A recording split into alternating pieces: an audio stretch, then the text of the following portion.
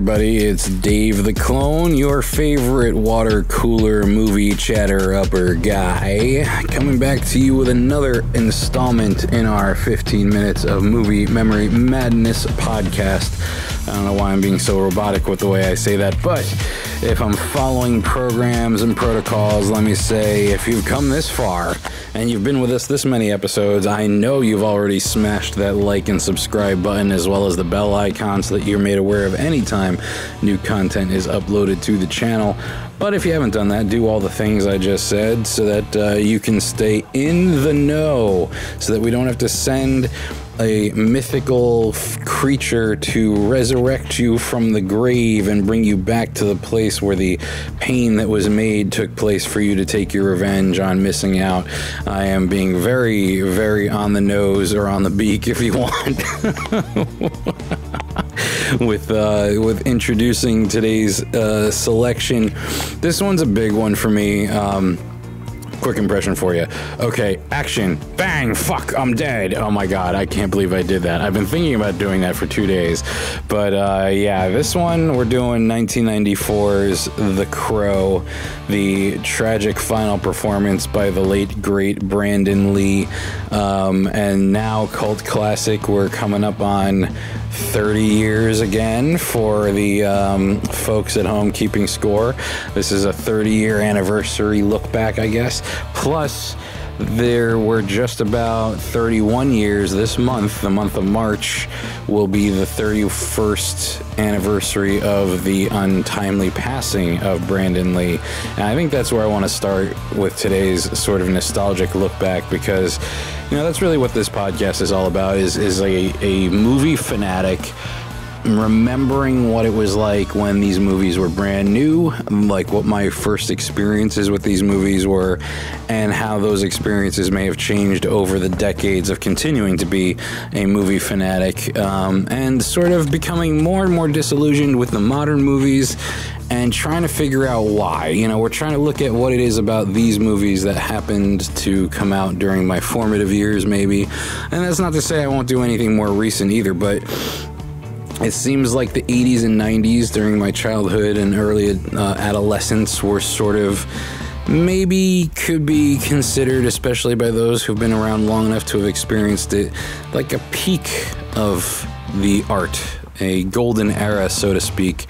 And that what we've moved into now has been sort of a downward trajectory with obvious, you know, exceptions here and there. There have been still some incredible pieces of filmmaking that have happened in the last 20 years, 10 years, somewhere in between.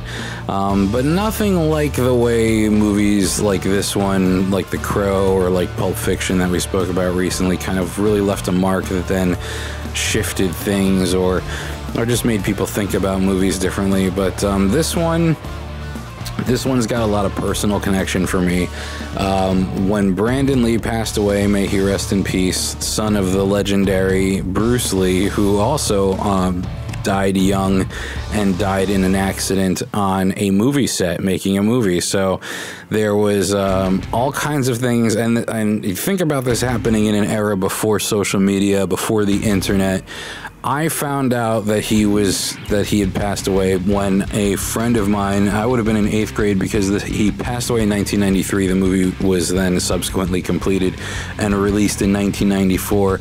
And around that time, at least for me, I had only just become aware of Brandon Lee as a person, as an actor, as a talent, because I had recently seen the movie Showdown in Little Tokyo, which was his sort of entree into the mainstream film world, for at least for America anyway, where he co-starred with Dolph Lundgren. And it was like a big deal. Like, you know, Bruce Lee's son is now making movies, and of course he's bringing the martial arts, and he's kind of he was awesome in like in Showdown for Little Tokyo. He's definitely one of the highlights of the movie, which also starred Cary Hiroyuki Tagawa, who I had the chance to meet at New York Comic Con in 2015. 2014, I believe. It was maybe 2014. In any case, so he had left an impression with me, and I hadn't seen Rapid Fire at that point, which was his follow-up to Showdown in Little Tokyo, in the first movie where he was the star. And I would have been in 8th grade, and I always got dropped off a little bit early because I think at that time my mom was going back to school, and my dad would drop my sisters and I off at school on his way to work. And so for folks who showed up early to school, the cafeteria was always open, and you could go sit at the tables and, you know, either work on homework or just kind of hang out with your friends. You didn't have to be outside.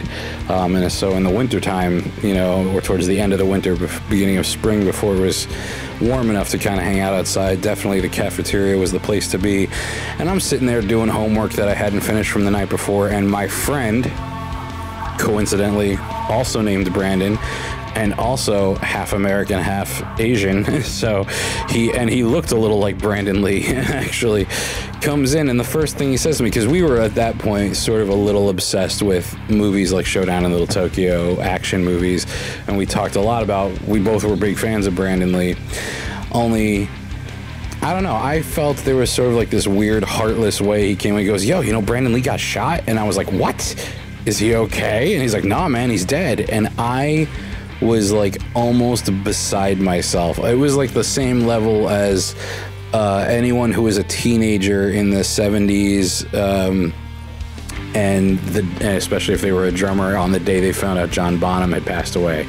You know, people who would, and I hadn't really experienced this so much with celebrity deaths at that point, and I don't know that as many had affected me as much as this one did, maybe until Robin Williams passed away.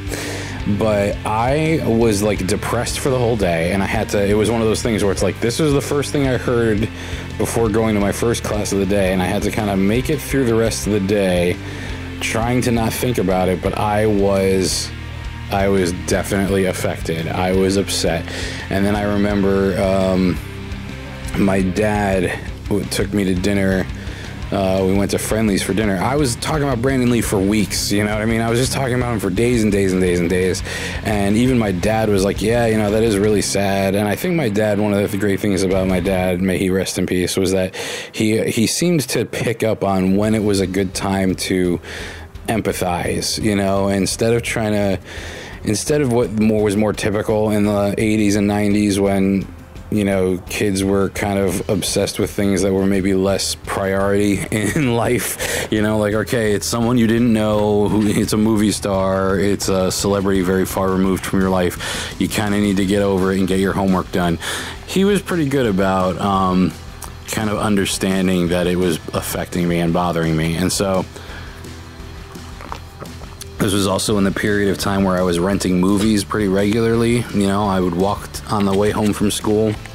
I'd stop at the video store to return whatever I'd rented the day or two prior, and I would always rent something else. I'd very rarely just go home empty-handed. So, of course, I had Showdown in Little Tokyo on VHS at home, and now it was time to watch Rapid Fire. And then I became obsessed with Rapid Fire. That year, I must have rented Rapid Fire several times. I made sure to have a bunch of friends watch it as well. In one of my art classes at school, we were making silk-screened t-shirts, and I made a Rapid Fire in honor of Brandon Lee t-shirt. But we also had heard that he passed away making this movie called The Crow, and it was weird because this was a time where, like, you know, we didn't have footage, we didn't have stuff leaking to the internet, we didn't have the internet. So when the news organizations were talking about the death of Brandon Lee, they say he passed away making a movie called The Crow about a rock star who comes back from the grave to avenge the death of himself and his murdered girlfriend. They would be showing footage from Rapid Fire. So I was like, all right, let me go watch Rapid Fire. But I was always keeping my ear to the ground as much as you could back then, which for the most part meant watching TV, watching the entertainment magazine shows like Entertainment Tonight and yeah, pretty much Entertainment Tonight. You know, MTV was a pretty good source for pop culture news. And then the radio. We used to have this really awesome radio station in the suburbs of New York and in New York City called Q104.3, New York's Pure Rock. That station was kind of a mainstay. At some point during my high school career, maybe my junior year of high school, it changed from New York's pure rock to classic rock. And I remember the day that happened, everybody was like, what the hell? Because, like, once you tune the dial, we didn't have digital yet. A lot of us had stereos that actually had a dial with just like you'd see the slider moving along to let you know approximately where you were tuned into. And once you got Q104.3 on the dial, you don't touch the dial again. And so, obsessed with Rapid Fire, waiting to, then all of a sudden the following year, my freshman year of high school in 1994, we start seeing commercials for The Crow, and it looked pretty damn cool, sort of very dark, gothy kind of. We didn't have a name for it at the time, but that's sort of death rock, kind of, very Kiss inspired with the way the makeup was.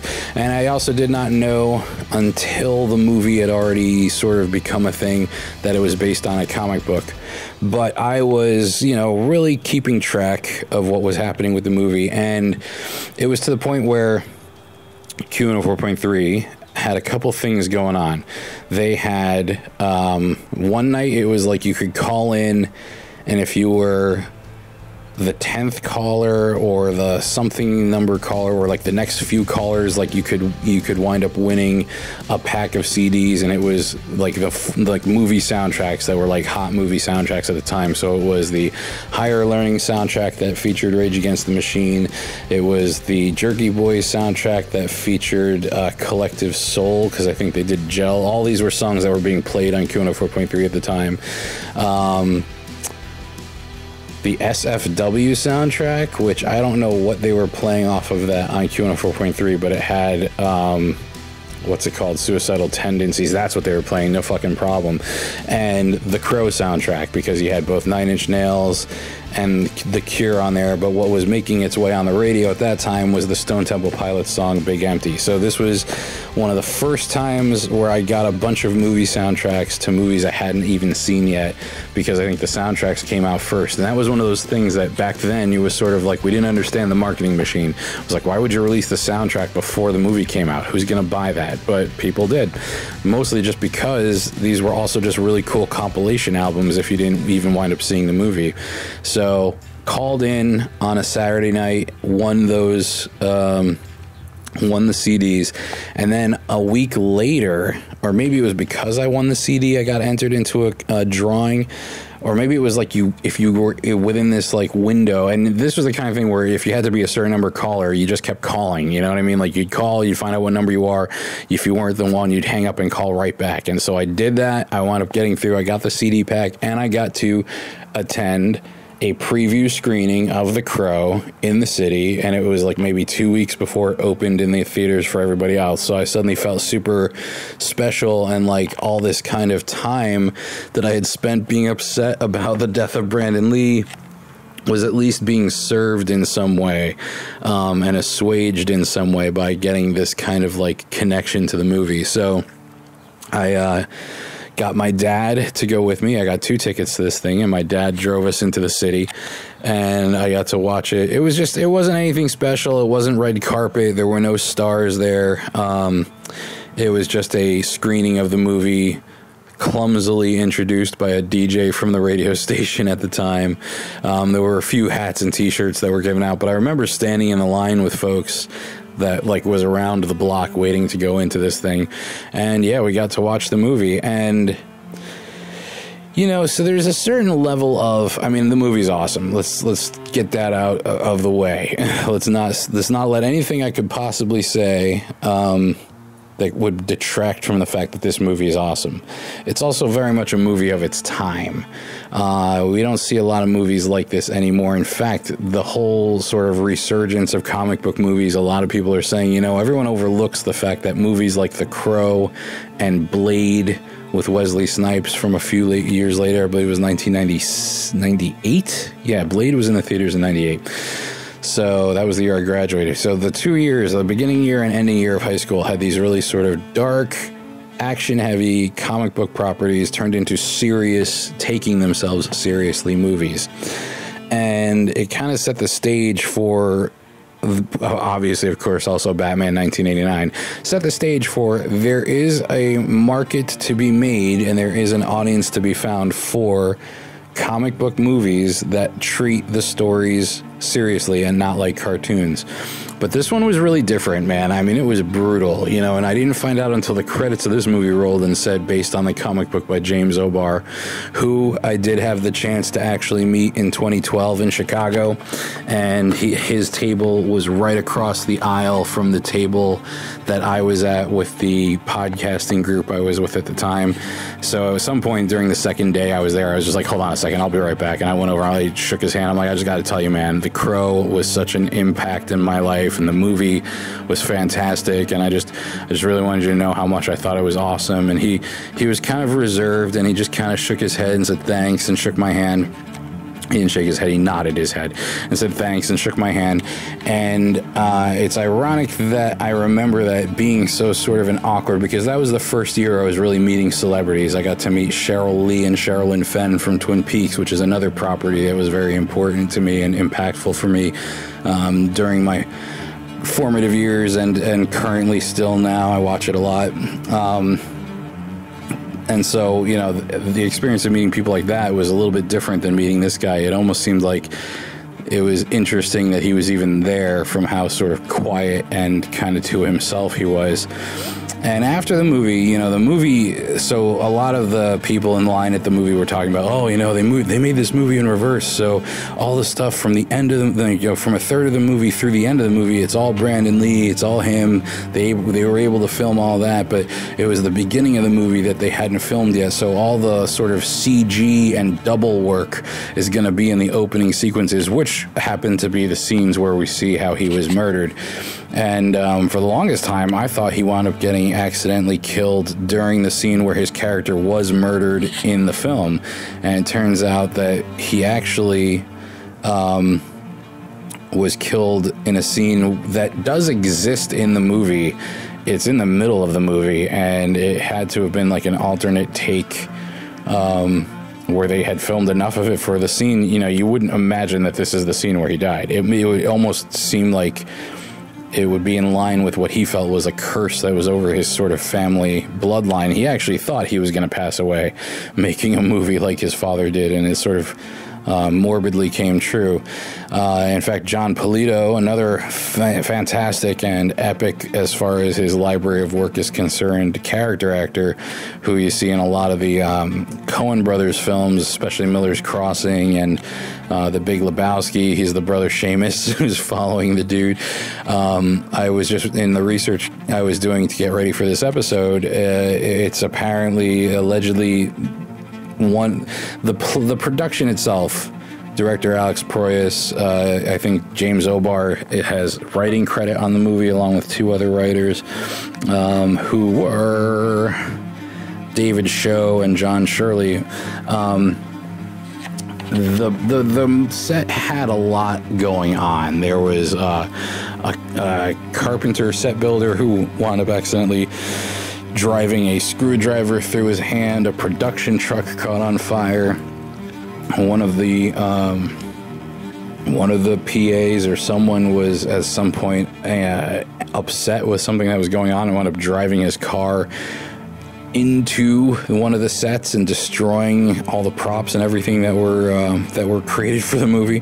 So there was a lot of sort of what's going on here type stuff hanging around this production. And in one of the scenes in the movie, Brandon Lee, after having come back from the dead, so his character is Eric Draven, a local musician, and this is all taking place in a very dark and scary version of Detroit, where every year on Devil's Night, gangs and criminals across the city will set like so many buildings on fire that it has just become a tradition. And he and his girlfriend Shelley, fiance Shelley, are sort of brutally attacked and murdered by a gang of criminals who were working at the behest of a local crime lord to sort of clear out the building that they were in so that they'd be able to use the building for their criminal activities. But she drew their ire by creating a petition to have them address a few of the building code violations and, you know, rodent and vermin infestations, normal things that people who live in an apartment building, you would think it would be okay to do. But this is a Detroit, very much of a comic book world. And so, you know, at this period of time, 80s, 90s, sort of tropey characters like an alley thug or like a career criminal who basically somehow can eke out a living as a purse snatcher, or part of a crew of criminals that do petty thievery, also arson, also racketeering, were kind of what we people from the suburbs thought were just roving around the cities. And I'm sure maybe there are some cities where that was happening. 1980s New York, for instance, was not the safest place in the world to be. It's unfortunately supposedly going back a little towards that these days. But the time that I worked there, it felt like it was more of like a normal place, more like a Demolition Man type city where everybody could just kind of walk around and mind their own business and get to where they need to go unscathed. But the Detroit in this movie is not the funnest place in the world to live. It seems like just a very hard life there. And so that's the beginning of the movie. We open on the crime scene aftermath, where Ernie Hudson, playing Officer Albrecht, who I didn't meet directly, but I was in the green room with at Texas Frightmare convention in 2018, I think, when I was down there working with a musician that I used to make music videos for. In any case, we're going to go through the list of people I have run into from this film, which I think is interesting because of how big a deal this movie was to me. Like Bai Ling, this is the first time I had ever seen Bai Ling, and I actually got to sort of hang out with her a little bit in 2021 at the Pennsylvania Horror Con, which is the sort of offshoot of the New Jersey Horror Con that we, Hollow9ine Network, are lifetime sponsors of.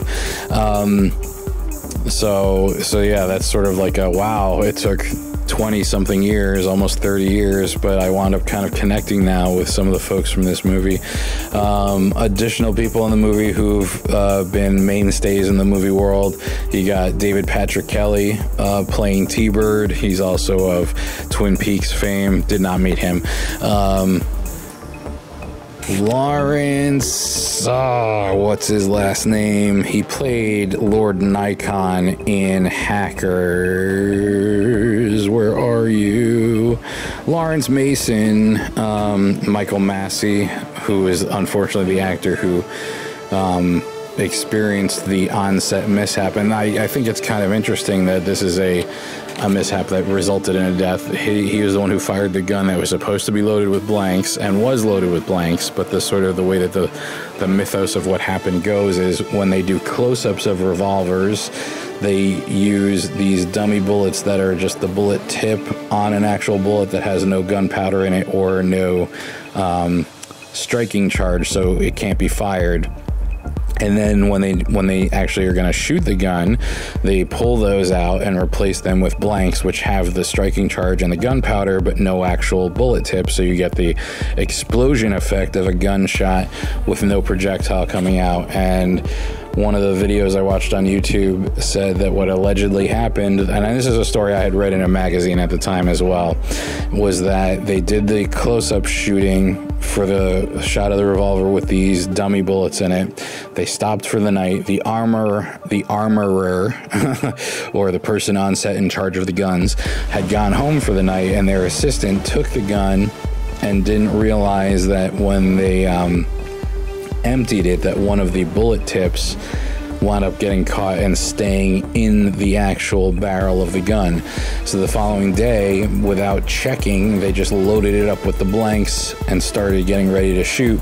So when the actor, Michael Massey, playing Fun Boy, pulled the trigger, he wound up firing a blank, which again is the gunpowder and striking charge, that had a bullet tip in front of it, and that's what came out of the gun and went right into Brandon Lee. And 6 hours after that happened, he passed away at a hospital they were in North Carolina.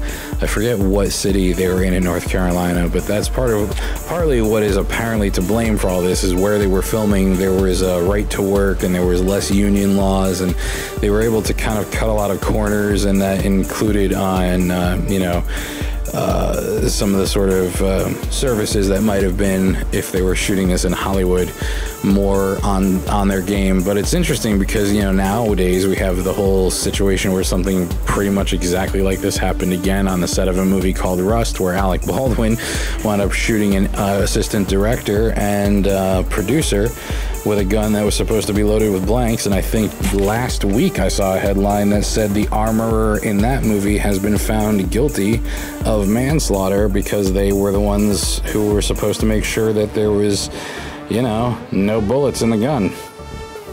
So yeah, that was a long-winded tangent there. So we also have Ernie Hudson, as I mentioned, Michael Wincott. We have Tony Todd showing up in this movie before, this is pre-Candyman, right? So we didn't know so much who Tony Todd was. And Tony Todd was in a music video that I edited for a client, so I at least have a project featuring Tony Todd that I was involved with. And then Rochelle Davis playing Sarah, who is the young girl who was friends with Eric and Shelley, Brandon Lee, and his movie fiance, and who we see in the opening scene arriving at their murder scene, realizing things are going bad. And I've met her recently at New Jersey HorrorCon. I think it was in 2020, and interesting person, very fun to be around. And ironically, it's kind of, so part of the reason I wanted to cover this movie, not only because I love it, but because also it's being rebooted / remade, and Bill Skarsgård is playing the Eric Draven character, and the first sort of images of what he's going to look like as the Crow were released, much to the chagrin and dismay of people like me who are fans of the original, and it just looks like a total what the fucking fuck are they doing to our movie. And I recently saw a TMZ article this week that Rochelle Davis also had that very same reaction. So there's a lot of sensitivity around this movie, especially for folks who knew Brandon Lee in real life, and she has this very much like it's almost like an insult to his memory that they're changing it so much. And a lot of people, granted, the film itself is not like an Academy Award winning movie, but it was a very cool, atmospheric. The action is incredible. I mean, Brandon Lee gets shot several times in this movie. One of the things about the story is that after they die, after he and his fiancée are killed by this gang of criminals, a year later, a crow lands on his headstone and starts tapping on it with its beak. And we're getting a voiceover from Rochelle Davis's character, who was young, very young at that time. I think she was like, 13 or 14 years old. And she's saying, some people say that when someone dies, a crow can carry their soul back to the land of the living, and to put right what went wrong and avenge wrongful deaths. I'm paraphrasing, so please calm down or comment, I don't care. Either way. And so a year to the day, he is brought back to life by this crow, and he has powers. He's invulnerable, and if he gets shot, the bullet hole will close itself up, and it's done so that he is kind of this kind of a vengeful spirit, and is able to have the advantage over the forces of evil that were responsible for their wrongful death. But this all theoretically gets tested once the crow itself is hurt. Then the human crow begins to lose those abilities. So that's, every character, every superhero has to have their kryptonite. That's his kryptonite. The crow has to be protected, and that doesn't really come into play until like the last act of the film, really. I was gonna say the later third of the film, otherwise known as the last act. And even still, though, once that happens, he's able to fight the main big bad, Top Dollar, terrible character name, played by Michael Wincott, in a pretty cool sword fight on top of a church. And so yeah, the movie itself, Interesting. In fact, Alex Proyas has another movie called Dark City, and you can see a lot of parallels. This was actually Alex Proyas' first film, his first foray into feature filmmaking, and the soundtrack as well played a very significant part. I mean, the sort of Crow becoming the Crow, you know, going from the recently newly resurrected Eric Draven to finding his old apartment all burnt out, but left with all kinds of memorabilia, like, you know, pictures. His fiance's makeup vanity is still there. It's sort of like one of these, wow, so they killed them and then just let the building sit for a year, kind of been condemned and just waiting for him to come back. And that's where he then paints his face. You know, there's a comedy tragedy mask that is hanging from the mirror, and sort of taking a cue from that, he puts the comedy mask on his own face in makeup form. Again, very influenced by Kiss, and so for the rest of the movie, he's got the white face with the extended rictus grin smile of black lipstick, and the sort of blackened around his eyes with sort of clown lines coming up and from the top and bottom.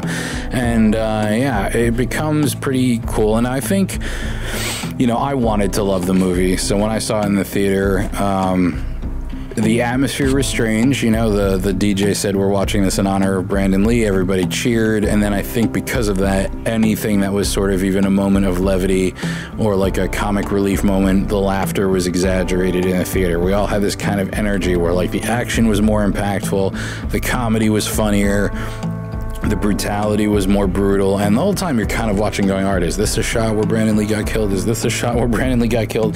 The opening sequence, there is a sort of computer-rendered Brandon Lee. This is the very early days of CG, so they were kind of really pushing the envelope, and they got around with it. There's a lot of shots where you're not seeing his face, you know. He's in front of like a sunset, so we're just seeing him kind of in silhouette playing guitar on the roof of a building, or he's standing with his back to a window as the sun is coming up behind him, and so he's just kind of a shadowy outline of himself. Or there's a body double that did a lot of kind of interesting work in the beginning of the movie, where he's kind of going through the physical remembering of being murdered, and the whole time the guy's hair is hanging in his face, so we don't actually see that it's not Brandon Lee. And it worked. I mean, if you didn't know that he passed away that while they were making the movie, you probably wouldn't even question it so much. But I felt like it was the kind of thing we're all sitting there in the theater watching it going, I understand, I get it.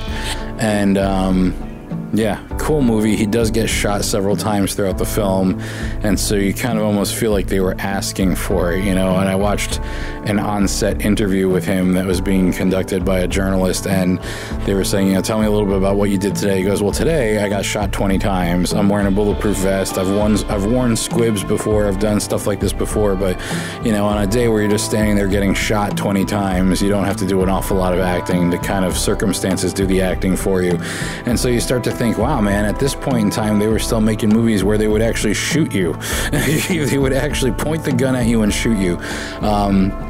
I understand that some of the rules in Hollywood changed after this movie, where everything needs to be done with sort of trick angles. You're not really ever supposed to point a gun directly at another actor if the trigger is going to be pulled. And I know after the recent situation with Rust, they were even talking about never using real guns again in movies. I don't believe that got very far, because just try imagine a movie like John Wick where they're not using real guns, where it's all hard plastic, you know, prop guns, and then they're going to add in the muzzle flares with computers later. It's sort of like, come on.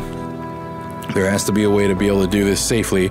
We've done it for long periods of time, and only a few accidents like this.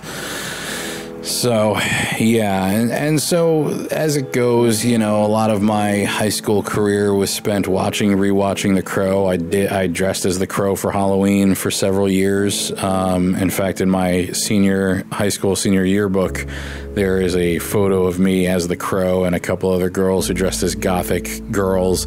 And because of that, the seniors are featured in Senior Dress Up Day for the yearbook. So that was kind of cool, immortalized forever. And then, you know, fast forward a couple years, it comes out on Blu-ray, and at the time I was in a relationship. I was actually engaged to somebody who was 6.5, almost 7 years younger than me. And on one of our movie nights, when a bunch of friends came over, you know, we would do TV nights where we would all watch like American Horror Story on the night of a new episode. And this one night, everybody came over, and I was like, let's watch The Crow. And they weren't into it, you know what I mean? Like very, very soon into the movie's beginning, they were already making fun of it, how old it looked. They kind of there was no impact there. They started having side conversations, and I was really like offended by this, you know what I mean? Because I'm like, this is like a big deal movie to me, and I know if I reacted the same way to some of the movies that were big deal movies to them, it would not go unnoticed, it would not go uncommented on, it would not be okay. And so I think after that happened, I actually had a hard time watching The Crow for a little while, and then all of a sudden it started popping up on the streaming services. I think right now it's on both Prime and Paramount Plus.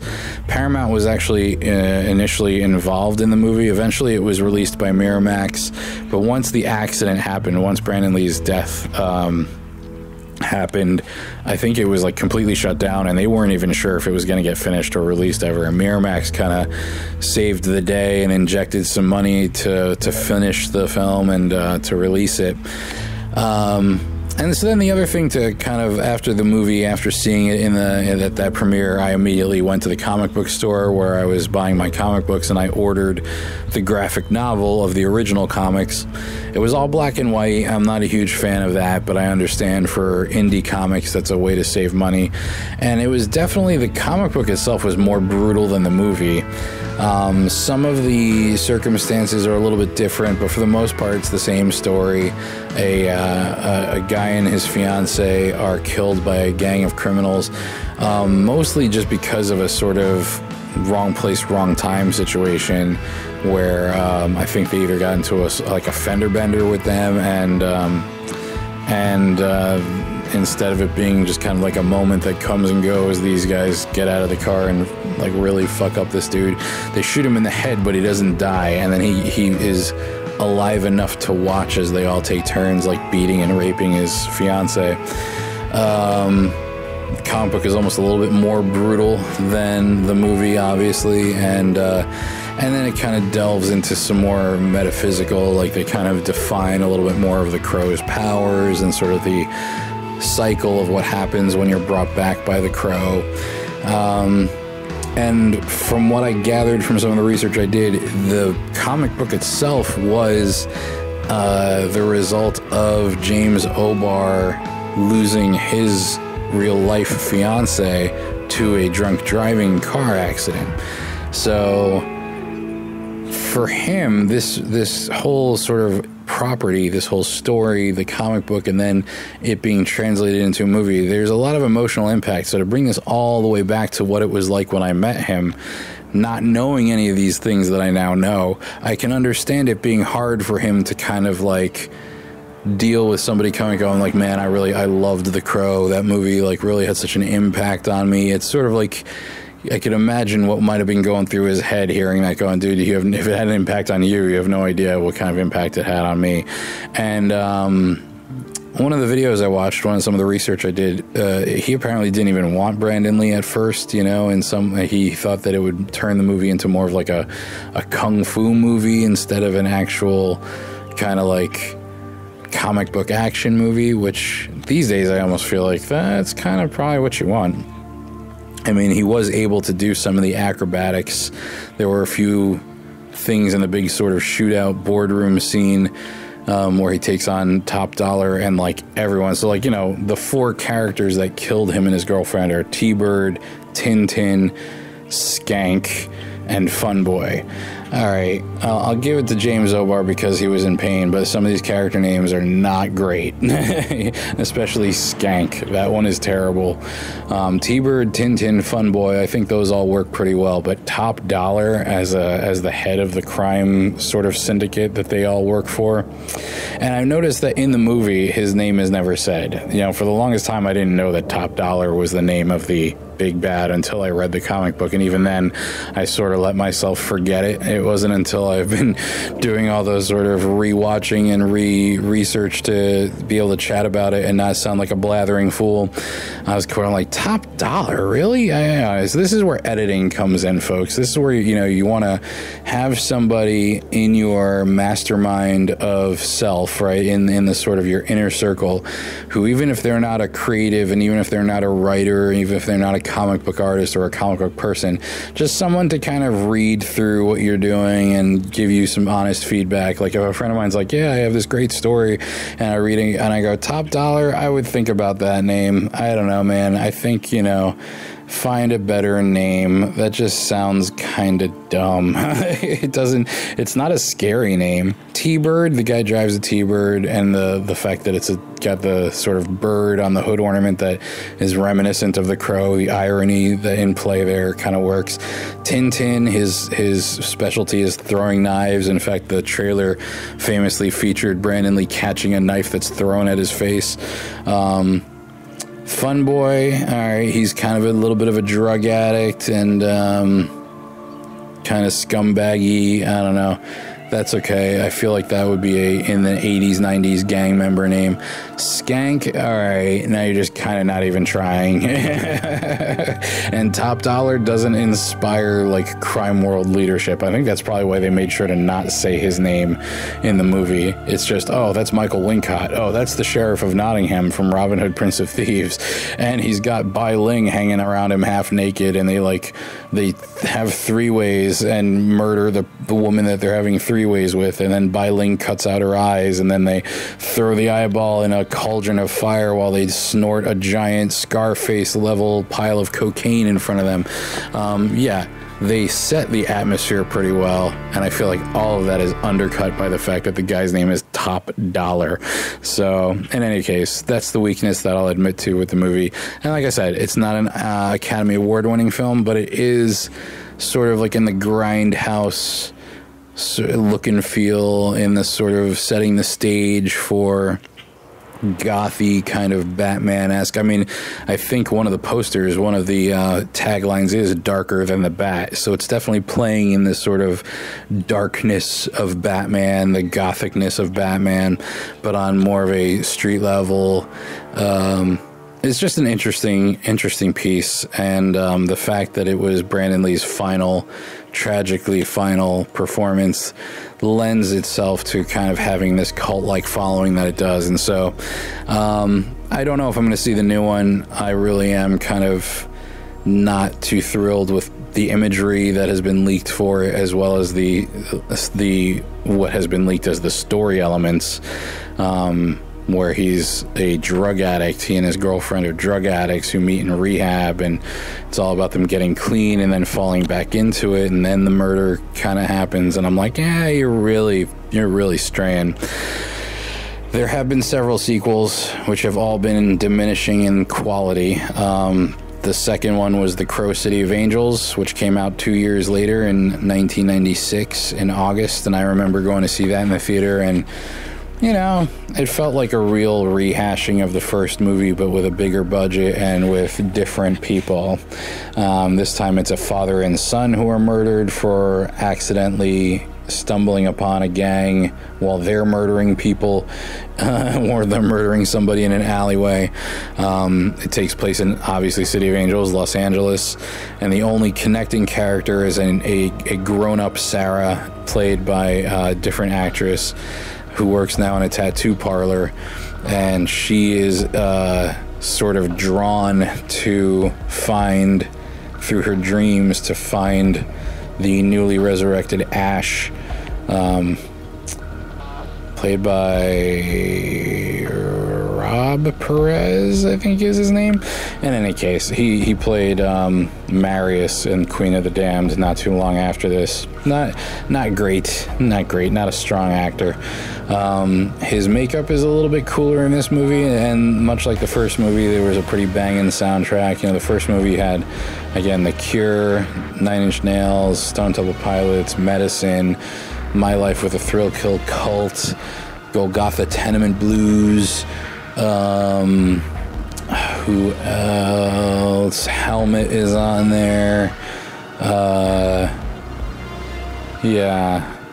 The only thing I didn't like, the only song I thought that should not have been included at all, and I think may have been included to sort of soften the blow of the fact that Brandon Lee passed away making this movie, was this Jane Siberry song called It Can't Rain All the Time, which is supposed to be one of the songs that Eric Draven's band sings in the world of The Crow. It can't rain all the time, and what we hear of the song in the movie is so far removed from what this song is.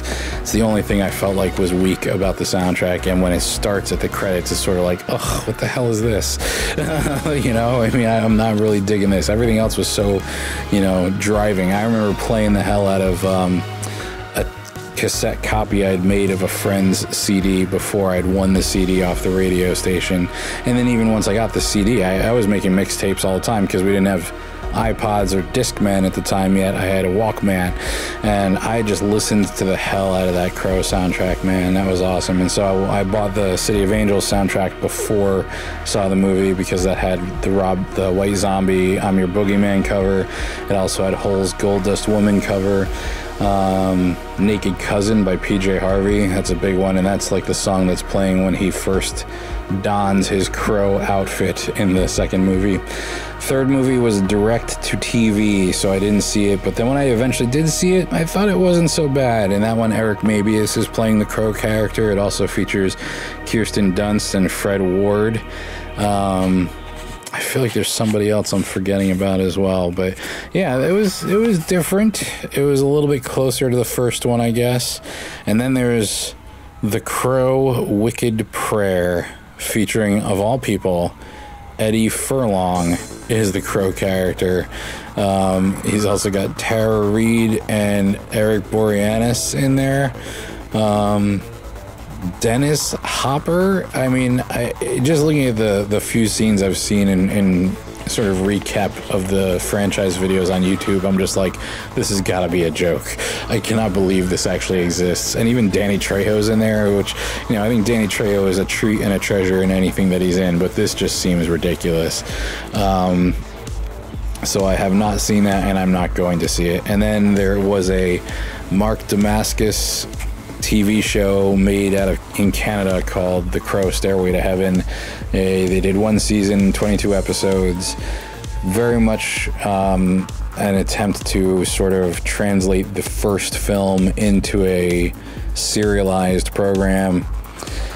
Maybe at the time it was more acceptable, but that's if the reaction my 6.5-year younger fiance and her friends had to the first movie would be the reaction I would have to this TV show. I'm usually pretty forgiving. I like to watch a lot of old shows like Forever Night, shows that kind of really show the limitations they had of production at the time, but for some reason what they were able to do with it was enough. Twin Peaks, surrealist. But some of these shows that were mainstreamed and just look like cheesy garbage, unfortunately, that's what this looks like in any footage I've seen from it. So probably won't go too far into trying to find any copies of that anywhere. But ultimately, this is a very strange love letter to The Crow, but it is a love letter to The Crow. I think it stands up pretty well, unless you're 6.5 years younger than me, and then you probably don't know what the hell I'm talking about. But give it a chance. Watch it with an open mind. That's what you gotta do. In any case, we have taken a very long coffee break here. Our bosses are all looking for us to get back to our desk, so I'm going to say thank you so much for checking in. Thank you for hanging out, listening to your favorite movie chatter-upper guy around the water cooler here at the 15 Minutes of Movie Memory Madness podcast. If you've got some ideas for movies that are from the sort of era that I've been swimming in the pool here that you might want me to take a look at, you can hit me up at hollow9podcast@gmail.com. That's the word hollow, the number 9, INE podcast, all one word, at gmail.com. And let me know what's going on. Or you could, like, subscribe, comment, help the algorithm help us.